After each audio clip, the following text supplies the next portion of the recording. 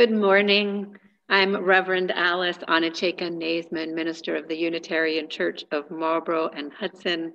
Welcome to this last of 4 shared worship services together with the Unitarian Church of Marlborough and Hudson and First Parish Unitarian Universalists of Northborough. I have to say, if nothing else, it was a joy and worth doing this just to have Olga and Robin playing together like that. That's absolutely fantastic and amazing. I also wish to welcome warmly our friends and neighbors from the Unitarian Universalist Society of Grafton and Upton, some of whom may be here with us on Zoom, others of whom will be joining us live stream. We are delighted that you're with us this morning. As we gather together as 3 congregations, we invite you into the mode of experimentation and curiosity as we experience one another's rituals and alternate between ways of doing things. We also invite you to add the name or initials of your congregation to your Zoom name so we all know who is joining us from where. Good morning. I'm the Reverend Lynda Sutherland, minister at First Parish Unitarian Universalist of Northborough. I'm inviting everyone to stay in gallery view for a few moments as we do a special online greeting that we've come to call the Brady Bunch greeting. So here's how it works. Wave into the camera, wave to the row above you and below you on either side. Good morning, everyone. To keep communication clear in this online format, we have some nonverbal signals for one another. We have a virtual hug for sending love and compassion. We have our huzzah, amen, hooray, fantastic, I love it. Please do not wave just one hand or we might call on you. If for any reason during the service you need us to call on you, a single hand up. And then this is our hand knock of agreement and identification. It's a way of saying, yes, that's exactly what matches what's in my heart. And for security, we do invite you to use your real name on the screen so we know who is gathered with us.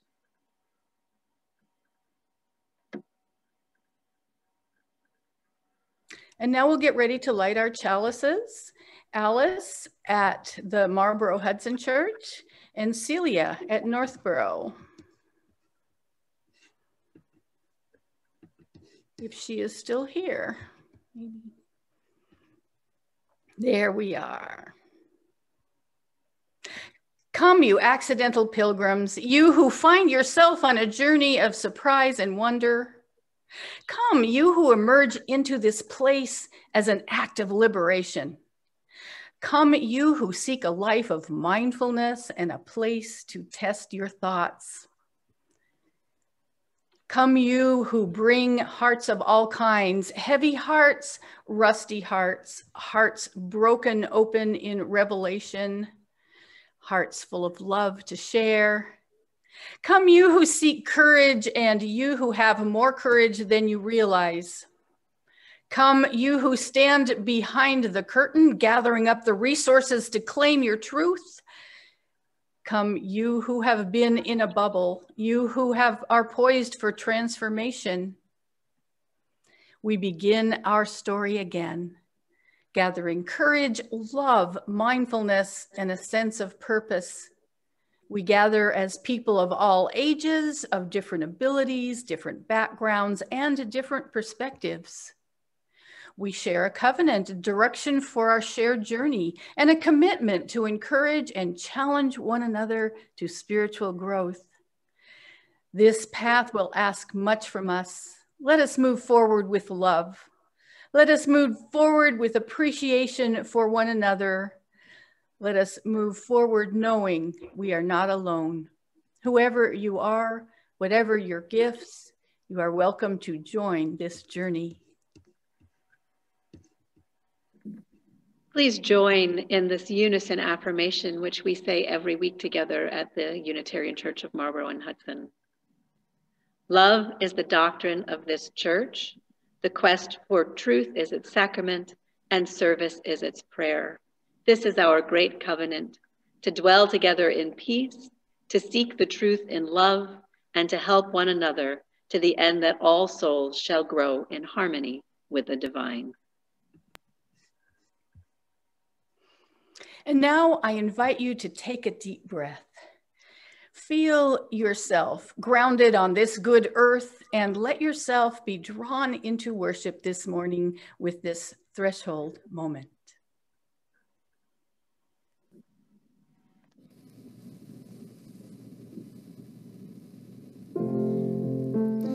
We gather as around a campfire, listening to the stories of the people, seeking and searching.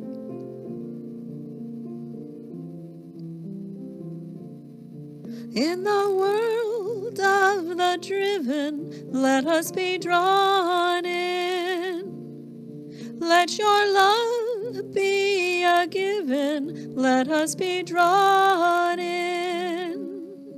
To imagine, to dream, to create, to redeem. For the sake of the living, let us be drawn in. Here is where I found my voice and chose to be brave. Here's where I was once forgiven, was ready for once in my life to receive forgiveness and to be transformed. And I survived that also. I lived to tell the tale. Here's a time, and here's another, when I laid down my fear and walked right on into it, right up to my neck into that roiling water. Here's a place, a murky puddle, where I have stumbled more than once and fallen. I don't know yet what to learn there. Here's where I was told that something was wrong with my eyes, that I see the world strangely. And here's where I said, yes, I know, I walk in beauty. In the world of the driven, let us be called in. Let your love be a given, let us be drawn in. To imagine, to dream, to create, to redeem. For the sake of the living, let us be drawn in. Here is where I began to look with my own eyes and listen with my ears and sing my own song, shaky as it is. Let us open our eyes, listen with our ears and sing our own songs. Come, let us be drawn in.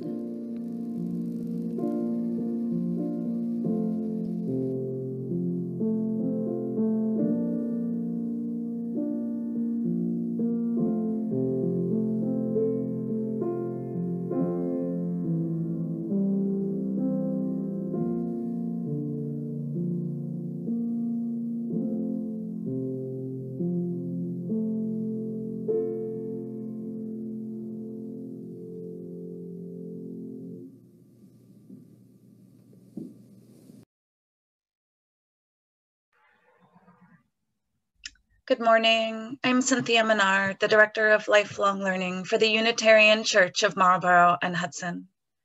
Our story for all ages this morning is a different kind of superhero, Christopher Reeve.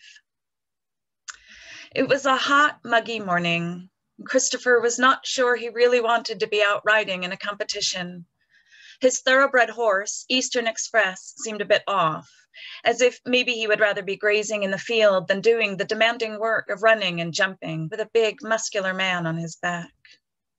Maybe, Christopher thought, it would be nicer to take the kids sailing today where there would be a cool breeze.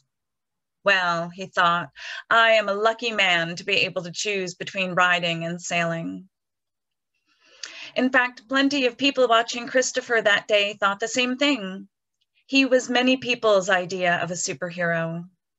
He was the actor who played Superman in movies, and in real life, he fit the part.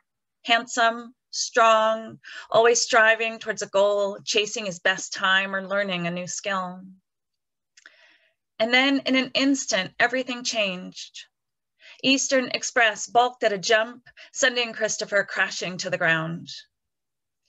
When he woke up in the hospital, Christopher couldn't move his hands or feet. He couldn't even breathe without the help of a machine. Although doctors could repair his neck, they could not fix the injury to his spinal cord. And now Christopher's brain was unable to communicate with most of his body. Even though he still had all his strength, intelligence, and willpower, there was simply no way for him to move any part of his body below his head. Despair washed over Christopher. If he could not do anything, could not be useful to anyone, why not put him out of his misery, like they did with horses that were too injured to walk again? Maybe, he said to his wife, Dana, we should just let me go. But Dana spoke words that helped him start out on the road towards his new life. She said, but you're still you, and I love you. Of course, Christopher Reeve had never actually been able to leap tall buildings in a single bound, but he had been a tremendous athlete. He had always liked a goal, a challenge, something to work for. Before his accident, Christopher's challenges involved acting, directing, and sports. Now his challenges were different. Now it took all his strength and determination to sit up in a wheelchair and steer it by puffing on a straw. His heart ached with all he had lost. He might never again be able to hug his wife and sons or ride a horse or sail. But he realized he still had a lot, the love of his family and money and fame from his career. And Christopher decided to use everything he still had to work for a new goal. As always, Christopher Reeve dreamed big. He hoped there might be a cure for spinal cord injuries, not just for himself, but also for many thousands of others whose lives had been changed when their backs or necks were broken. He and his wife set up the Christopher and Dana Reeve Foundation. They asked people for money to help pay scientists to research a cure. And then Dana realized how lucky they were to be able to afford a ramp into their home and a big van that could fit Christopher's wheelchair. They collected money to help pay for ramps and other helpful things so more people with spinal cord injuries could have them as well. Christopher realized that even though he could no longer use his arms and legs, he had a power that many people do not. He was famous. People thought of him as Superman. Now he really could be a hero, not by flying through the air to rescue people, but by speaking up. Because he was famous, people would pay attention, they would listen, and they would want to help. It wasn't easy. Christopher didn't want people to feel sorry for him, and he didn't want to be embarrassed if he couldn't use his mouth to speak well, or if his body, as sometimes happened, jerked around without his control. But he knew this was a special chance to use the power he had to make the world a better place. So Christopher started speaking. He asked Congress to support stem cell research that might lead to a cure for spinal cord injuries. He asked groups of people to get involved and donate money. He talked with others who had experienced injuries like his. He even spoke on television to millions of people during the Academy Awards, showing everyone that although his abilities had changed, his heart and soul were strong and capable. A writer for Reader's Digest magazine interviewed Christopher Reeve near the end of his life in 2004 and asked him why he had joined a Unitarian church. He answered, "It gave me a moral compass. I often refer to Abe Lincoln, who said, 'When I do good, I feel good. And when I do bad, I feel bad. And that is my religion.'" I think we all have a little voice inside us that will guide us. It may be God, I don't know. But I think that if we shut out all the noise and clutter from our lives and listen, and if we listen close to that voice, it will tell us the right thing to do. Christopher Reeve showed us what a real life hero is. A person who listens to the voice inside them and acts when that voice tells them the right thing to do. I wonder if you have ever been waylaid or felt betrayed by your body. I wonder if you've ever realized that you have a special ability or gift that you've used to help others. I wonder if you've ever been a hero without realizing the impact you've had on others.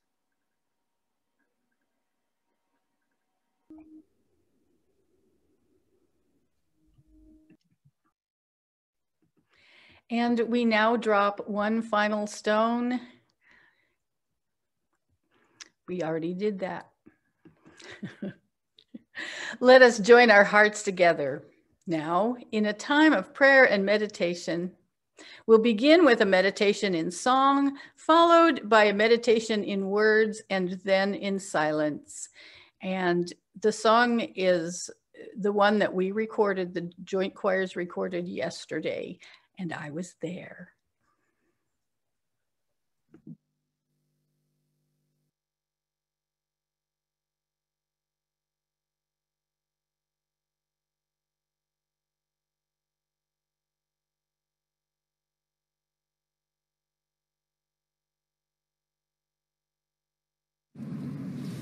Spirit of life, come unto me. Sing in thy heart all the stirrings of compassion. Blow in the wind, rise in the sea, move in the hand, giving life the shape of justice. Roots hold me close, wings set me free. Spirit of life, come to me. Come to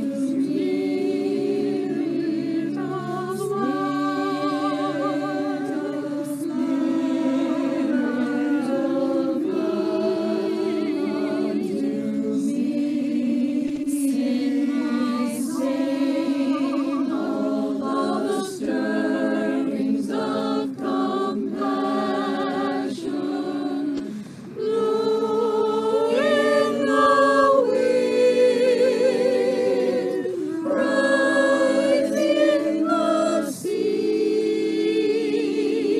move in the hand, giving life the shape of justice. Roots hold me close, wings set me free. Spirit of life, come to me, come to me. Spirit of life, come to me. Come to me.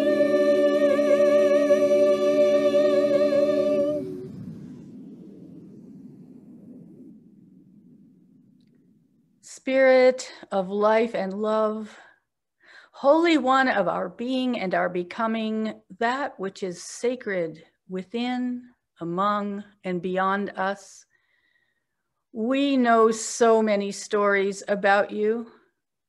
God, Lord, King, Father, Earth Mother, Great Spirit, Universe, Holy Parent, Divine Love, Deepest Longings, Covenanted Partner. We know stories about our country and its founding too, of the values we claim as a people. We have stories about those narratives, about how our values have and have not manifested in our reality.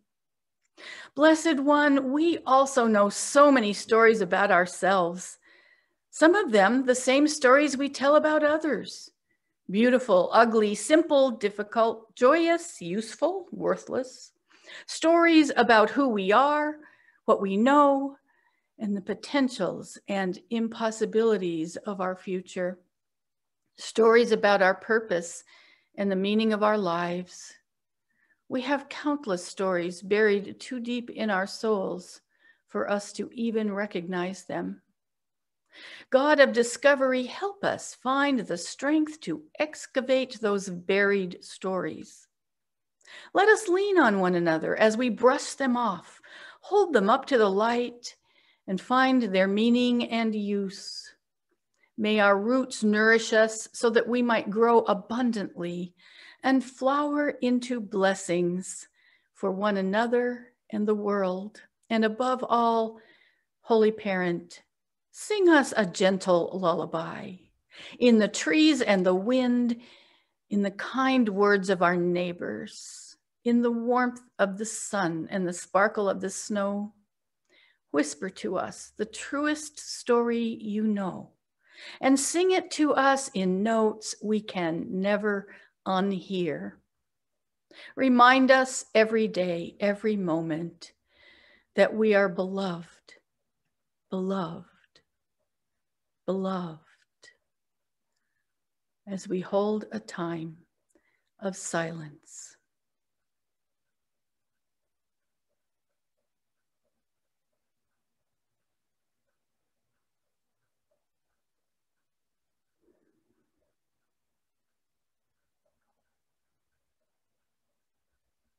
Amen. Blessed be. May it be so.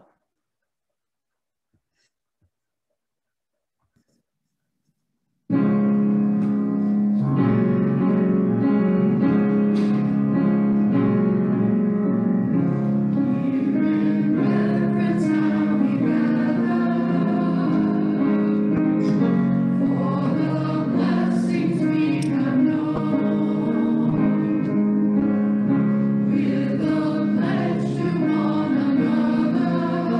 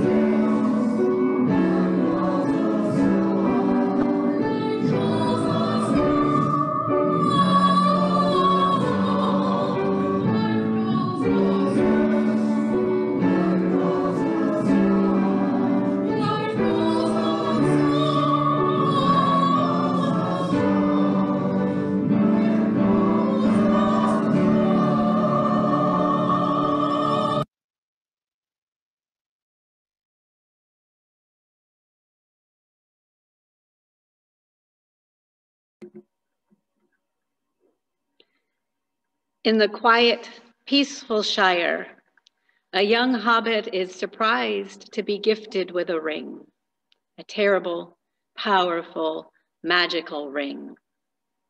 Frodo finds his happy-go-lucky days of eating second breakfasts and elevenses rudely interrupted, and he is propelled forward on a dangerous quest. A slave owner in Georgia dies, leaving his plantation and all of his slaves to his brother, and even crueler master than he. The young slave woman Cora is invited to escape. Her story unfolds in the new Amazon Prime series, The Underground Railroad. A young, neglected orphan boy with a strange lightning bolt scar on his forehead lives in the tiny closet underneath the stairs in the home of his aunt and uncle. Harry is bullied mercilessly by his cousin, constantly demeaned and belittled by his aunt and uncle. His adventure begins on his 11th birthday, when strange, magical things start to happen. A tornado rips a house off of the ground along with the young girl inside of it. When everything settles, Dorothy discovers she is in a strange, magical land with only one desire: to get home to Kansas. In 1949, Joseph Campbell, professor of mythology and religion, published his favorite book, The Hero with a Thousand Faces. In it, he discusses what he called the monomyth, the one central story that shows up in countless variations and forms throughout history across different cultures. He outlined 17 distinct stages in what he called the hero's journey, the archetypal story of a man or a woman who sets off on an adventure, meets with difficult challenges and tests, and ultimately is rewarded and transformed. Author and screenwriter Christopher Vogler consolidated the 17 steps into 12 stages that are often divided into 3 distinct phases in a story: the departure, the initiation, and the return. Campbell's work has been criticized over the years. Some critics point out that he simply ignored the stories and myths that didn't fit into his thesis of the monomyth. And while it may well be true that not all stories fit conveniently into the same mold, it is also true that there is something clearly compelling for us in the hero's journey motif. It shows up in fairy tales. Cinderella longs to go to the ball. Jack trades his cow for a handful of beans. It shows up in our epic sagas, the Odyssey, Narnia, The Hobbit. It shows up in our movies, Star Wars, The Matrix, Spider-Man. And it shows up in our great religious stories. Moses is told by a burning bush to go free the Israelites from Egypt. The sheltered prince, Siddhartha Gautama, goes for a walk, and he sees death and illness and suffering for the first time. Muhammad meditates in a cave, and an angel orders him to recite the words before him. Unable to read or to write, Muhammad nonetheless is able to recite the words that have been revealed to him, which ultimately become the Quran. The hero's journey starts in the ordinary world, stage 1. The hero is usually blissfully unaware of whatever is about to befall them. The heroes are ordinary people of all ages, genders, races, ethnicities. Often they hold as of yet undiscovered powers, or there is a deep secret, a mystery. There is something about their identity they don't yet know. Stage 2 is the call to adventure. Something happens, a tornado, an illness or death. Owls start appearing with letters. A gift is received. A wardrobe turns out to lead into a magical land. Stage 3 is the refusal to answer the call to adventure. Moses argues with God, I don't have the right skills for this. They won't listen to me. Don't you mean somebody else? A slave named Caesar encourages Cora to try to escape with him, and at first she refuses to go. This leads to stage 4, meeting with the mentor. Gandalf arrives to guide Frodo on his journey. Hagrid arrives to take Harry to Hogwarts. Finally, the hero accepts the quest and moves on to stage 5, crossing the threshold. Siddhartha Gautama leaves his home in a palace to explore the origins of suffering and ultimately become the Buddha. Cora and Caesar run away from the plantation. Frodo leaves the comfort of the Shire. After the threshold, we move into the initiation phase of the hero's journey. The hero encounters tests, allies, and enemies, stage 6.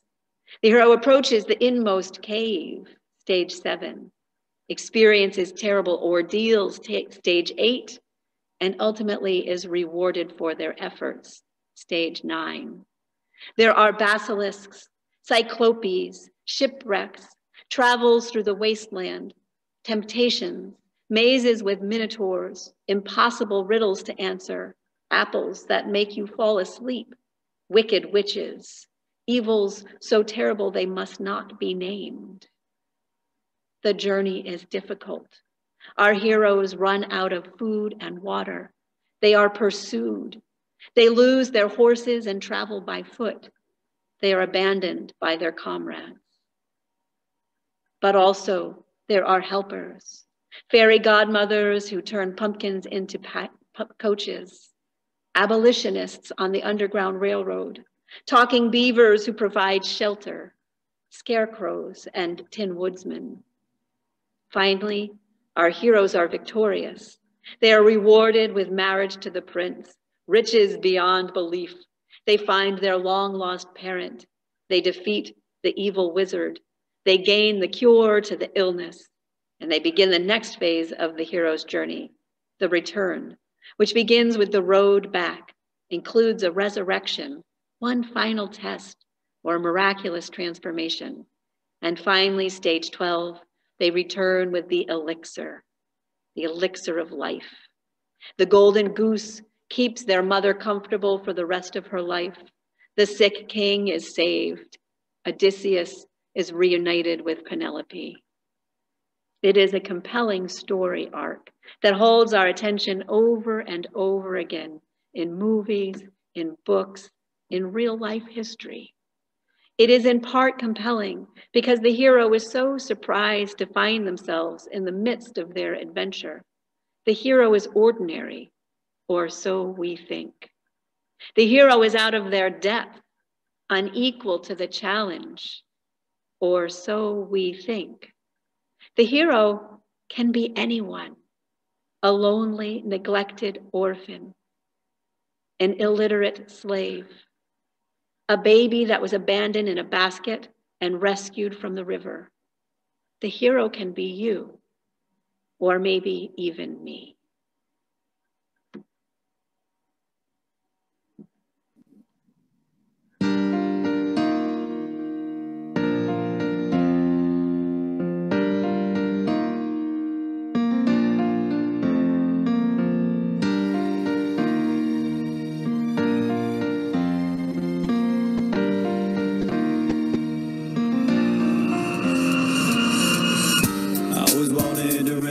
On my back, I always wanted to be the best in my pack. I always wanted to be known to be good, to be the hero of my own hood.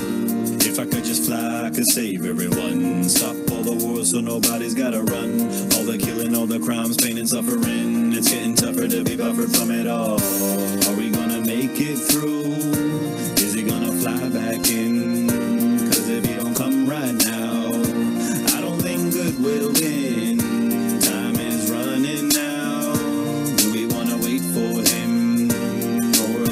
Time now to bring the good back in. We don't have to leap tall buildings in a single bound. There's a lot of good that we can do.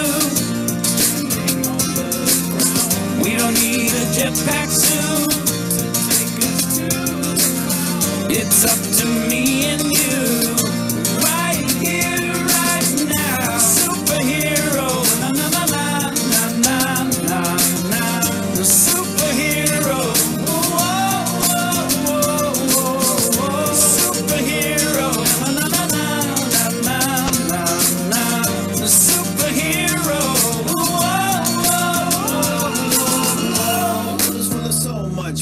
even though I can't fly, I can do my little part here before I die, yeah. I may not win the Nobel Prize, but at least I can try to be a little more kind, spend a little more time in my changing life, yeah. Like giving a hug when somebody is down, feeding a soul when there's nobody around. Small things that can change the sound and the vibe of the spirit that can change a town. Started small, now it's touched the crowd. The crowd is growing, now the word is out that if we all do our parts, we can touch the clouds. Without a cape and a mask, we can touch the clouds, yeah. We don't have to leap tall buildings. There's a lot of good that we can do. We don't need a jetpack suit. It's up to me and you. Right here, right now. Superhero. Na na na na na na na na. The superhero. Whoa, whoa, whoa, whoa. Superhero. Na na na na na na na. The superhero.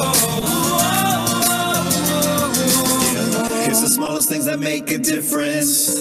And all the power's locked within us. All we gotta do is find the key and turn the latch and set it free, yeah.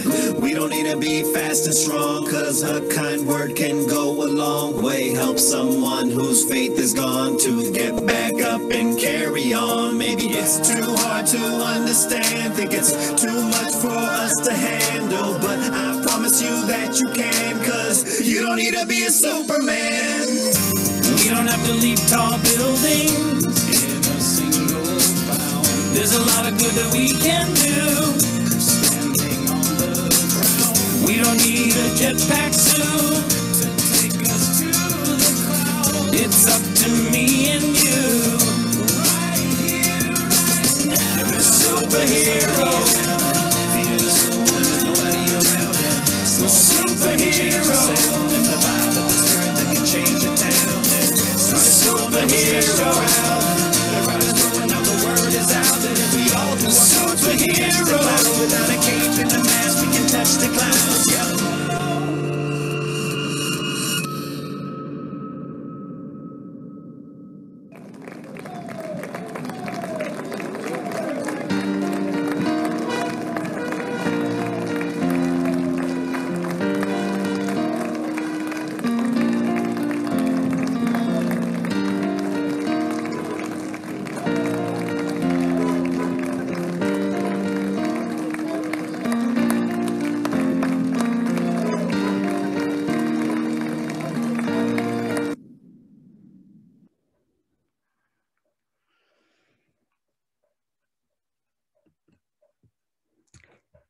We have no way to get away from telling a story.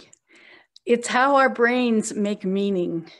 Brain scientists tell us that waking or sleeping, our brains tell us stories all the time.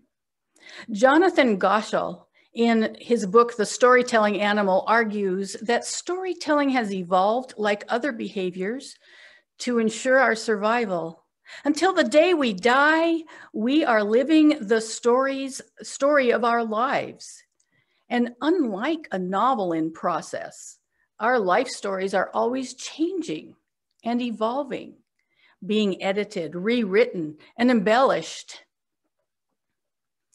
Carolyn Gregoire, in her article, What Your Life Story Really Says About You, says stories may not seem like a basic survival need, but our brains naturally tell stories as a way to give structure and meaning to our lives. And according to research in narrative psychology, an emerging field of study that examines how stories shape our lives and personalities, the stories we tell ourselves play a large role in who we are. Fairy tales are true. Not because dragons are real, but because they assure us that dragons can be vanquished. Storytelling, then fictional or non-fictional, realistic or embellished with dragons, is a way of making sense of the world around us. Her article reports on a study that examined the life stories of a group of people in their 30s and 40s who were seen by themselves and others as being highly generative, meaning caring, productive, and committed to making a positive difference in the world. And they found again and again that these people brought themes of redemption into their narratives. Redemption is seen as when something in the story starts really bad,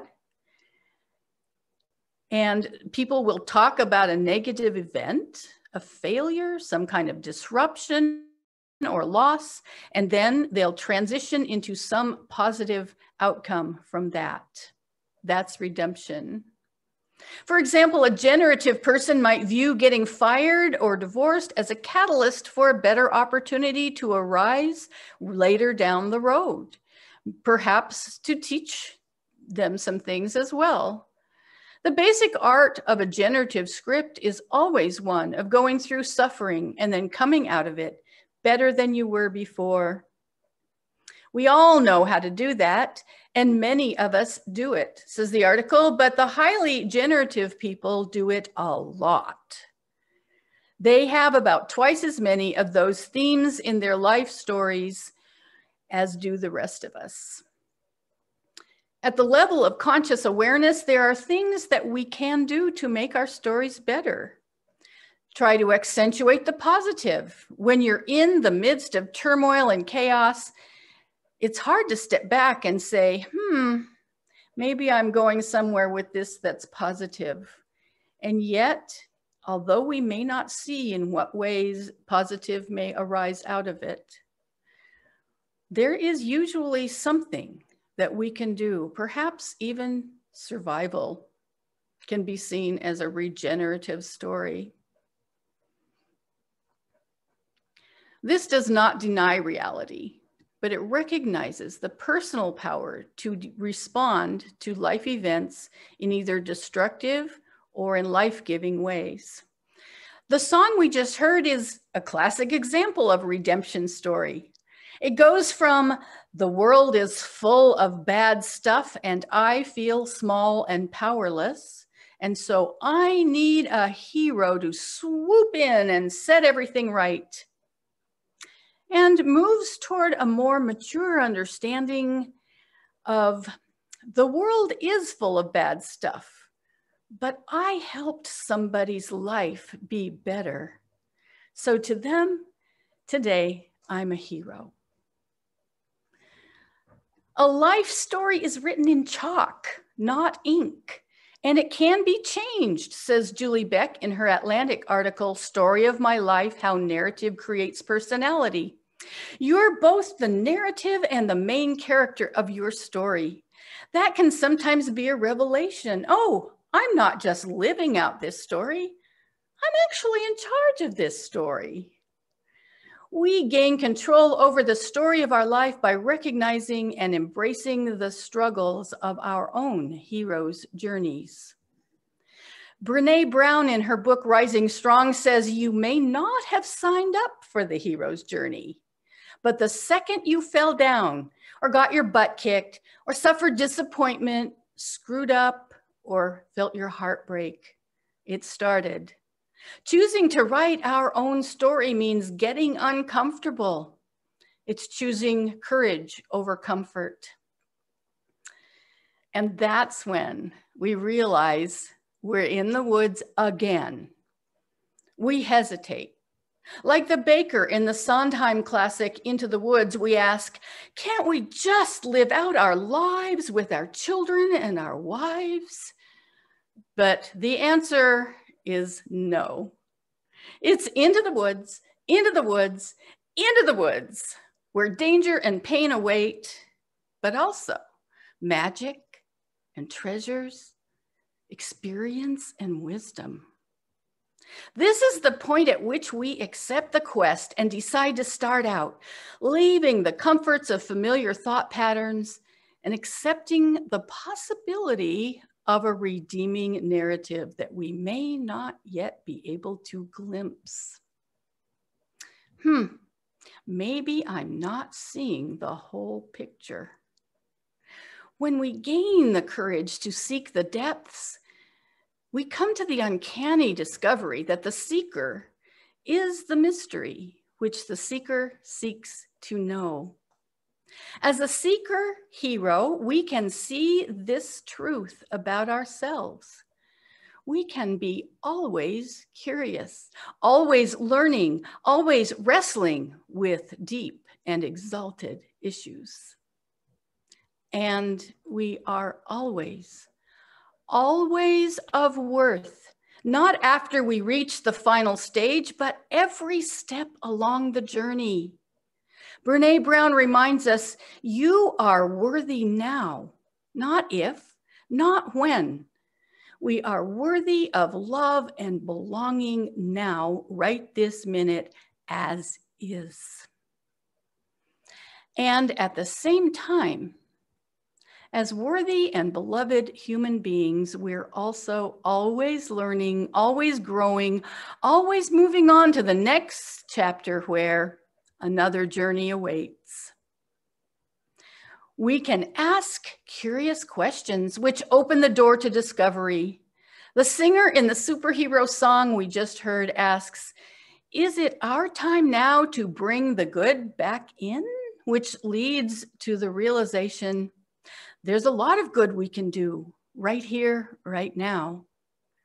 As we each walk into our future, our map of the journey in progress will no doubt mark moments like the ones Victoria Safford mentioned in the reading we used in our threshold moment.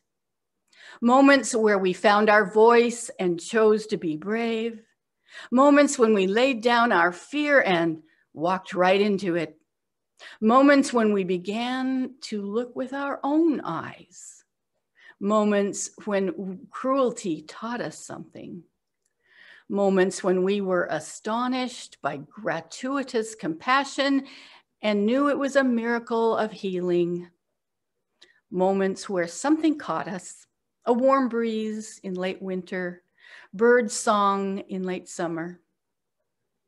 May we leave space for redemption in our personal and collective stories, especially as we begin to tell the story of what we may become. Using the compass of our UU faith and principles to create a map for life of integrity, a life in service of a greater good, a life that is whole and holy. May we accept and embrace the true story that we are all heroes, that we are each a work in progress, and that we are each of us at the same time, both worthy and whole, just as we are. Blessed be, amen. May it be so.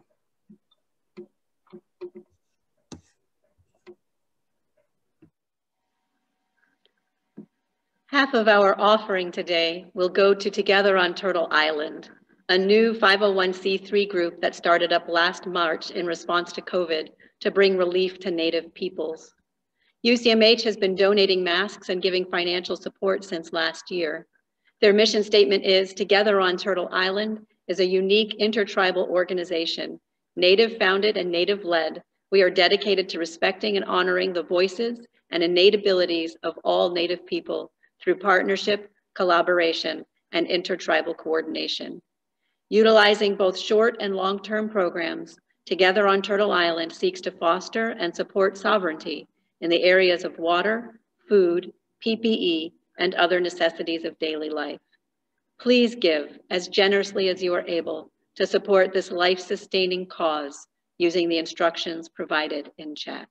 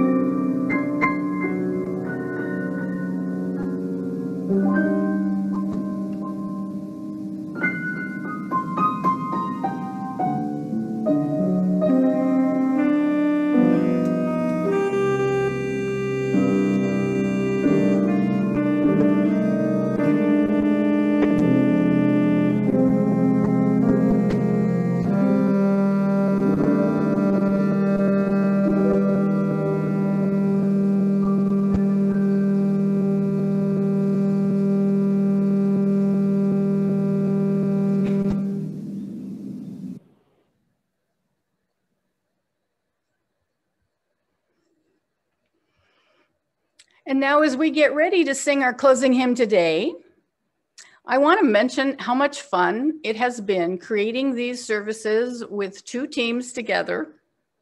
And we're going to try something a little fun on our closing hymn as well. Some of you may know that when Jason Shelton was asked to consider the impact of only able-bodied narratives on our siblings who are differently abled, he graciously changed his lyrics from standing on the side of love to answering the call of love. Of course, the hymn book, our hymn book still says standing, and those are the words that we will put up on the screen today. But now is a perfect time, since we're all singing at home, for each of us to personalize the song a little bit. So whether you sing answering the call or rolling, limping, scooting, or even planted on the side of love or standing, we know that as we sing along, we are all, figuratively at least, going to be standing on the side of love.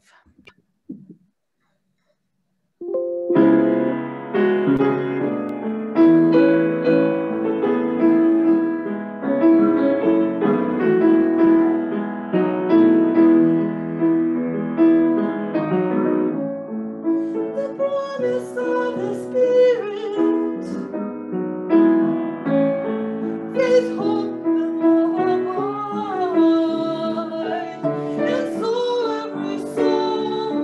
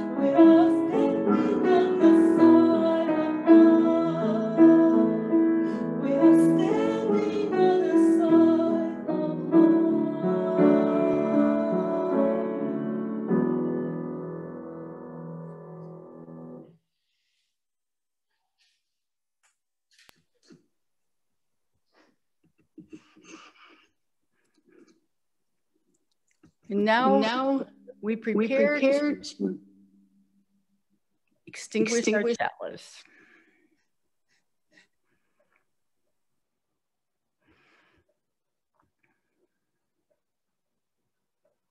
We have gathered in love, worshiped in hope, and lifted our hearts in peace.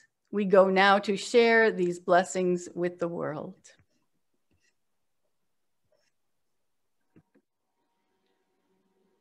I share with you these benediction words by the Reverend Shari Woodbury. May we have the courage to speak or write the stories within us that need to be told, the stories that make up our lives.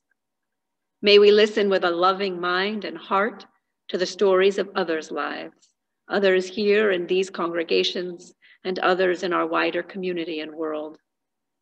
Let us choose with care the stories that we teach to our children, remembering that all of our stories have power and that all of our stories are connected, for all of life is one. In the name of all that is sacred in these gathered hearts, may it be so. Amen. Blessed be. May it ever be so.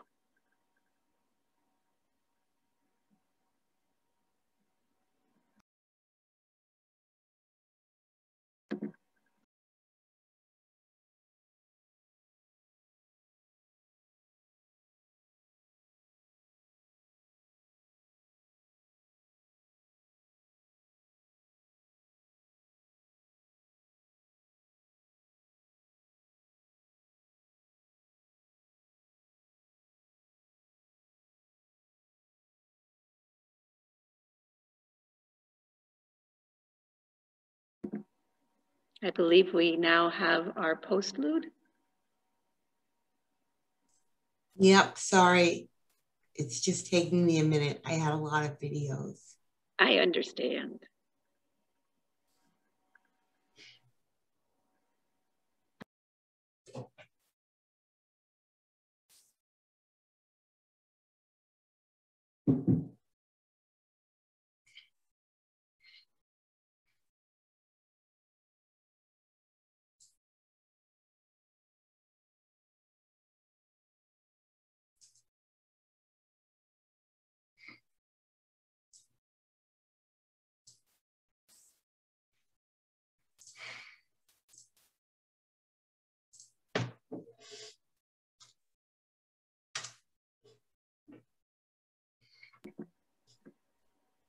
I'll take this moment to join my joy as well as Lynda's in the 4 weeks of shared worship, and also having had our friends from UUSGU here as well this morning. What a pleasure it has truly been. Thanks, Alice, for giving me that extra second. I got it.